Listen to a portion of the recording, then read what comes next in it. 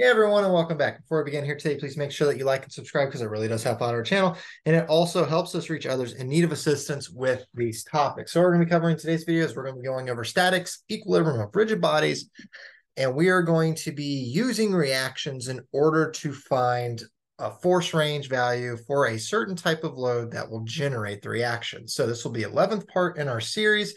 And this one's going to be kind of the reversal of what you would think a typical reaction problem would be, with your typical reaction problem being that you know your forces and your loads, and you have to determine your reactions. With this one, we are going to be told what our reactions are, what they can't go over in value, and then we have to determine what range of loading will create these types of reactions. So it's kind of a reversal problem here. So what we got here is that we have three loads are applied as shown to a light beam supported by cables B and D. Knowing that the maximum allowable tension in each cable is 12 kilonewtons and neglecting the weight of the beam, determine the range of values for Q for which the loading is safe when P is equal to 5 kilonewtons.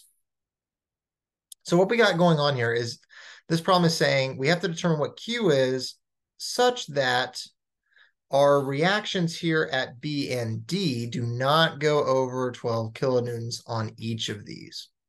So we have to determine what minimum amount of Q will create, not go over 12 kilonewtons in either one of these, and what maximum range of Q does the same thing. So we're looking for a load that will create these types of reactions. So what we're going to do is that we are going to sum moments at one of these reactions for one of our boundary conditions for Q, and then repeat the process for the other one to get the upper or lower boundary condition for Q. So in order to solve what Q is here, what we're going to do is that we are going to sum moments at each reactionary point. And let's start with the first one being at point B equal to 0. So what this is going to give me is that if I sum moments about point B, the 12 kilonewtons that reacts through the cable in point B that is pulling back upwards will not occur in this equation, only this one at D.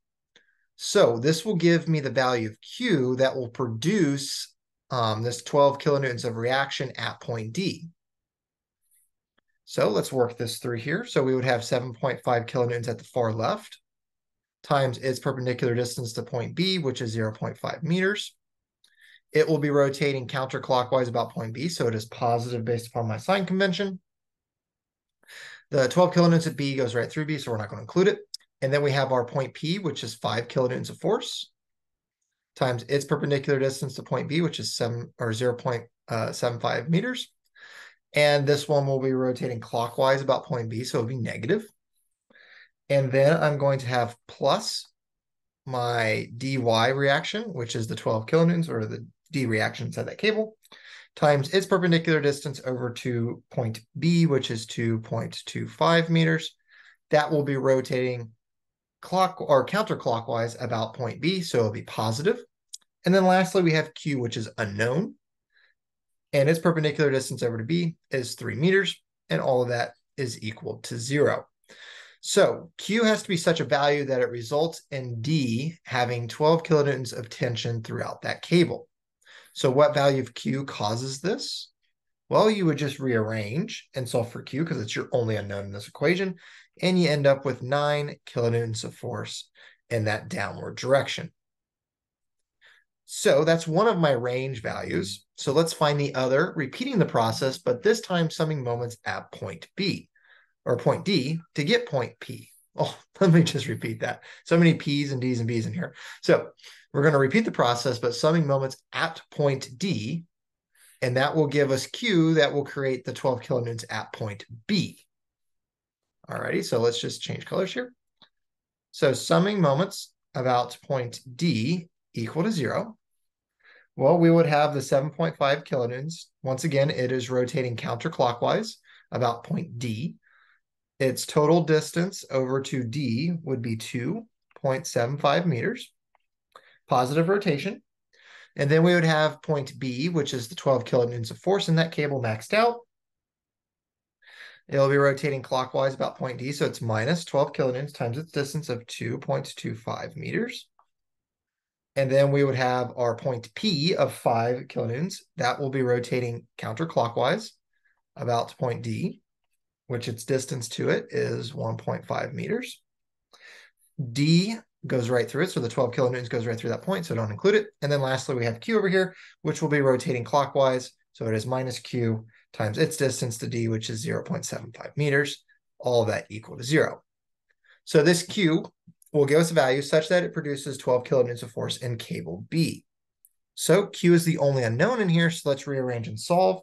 And when you do so, you get 1.5 kilonewtons of force in that downward direction. So using this one and this previous answer up here, we can get a range of Q such that each of these cables does not go over 12 kilonewtons of force, because what we have found are the limits for each of these. So with 1.5 kilonewtons of force, Q must be larger than that or less than 9 kilonewtons. So anything in this range will produce some value in the cable less than 12 kilonewtons of force. 1.5 will produce the maximum amount in B. The 9 will produce the maximum amount in D.